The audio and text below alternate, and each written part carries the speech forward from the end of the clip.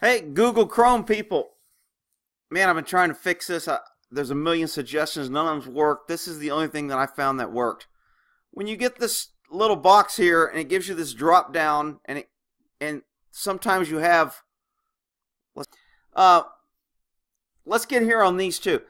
If you want to delete these, the only way, people are going to tell you hold down the Alt key and hit delete, hold down the Shift key, hit delete, hold down the Function key and hit delete.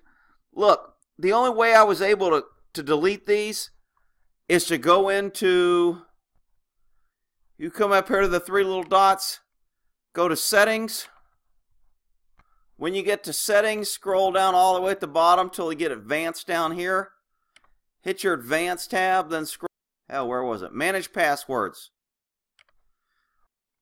So anyway, on this little, when you get down here to your different passwords, find the one you want to delete under the username.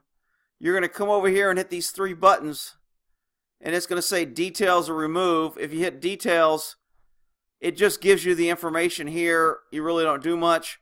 So if you want to delete one of these, you want to hit the three buttons, and then click on Remove. Once you remove all those, reboot and reopen, and then it will save the first time you save in. When you log in, it'll save it. Now, if it doesn't save it, there's a little trick here that, hang on. Once you log in for the first time, check the address bar, and there'll be a little key right here. And it'll be a little black key, and when you click on that key, it'll say Save the Password. And then you hit Save the Password, and then it'll come up next time you open Chrome. This took forever to do. That was the only way I could do it. Remember, go to get there, you need to go to the three dots here, Settings, then to Advanced Settings at the bottom here, Advanced, and then after Advanced, go down to Manage Passwords.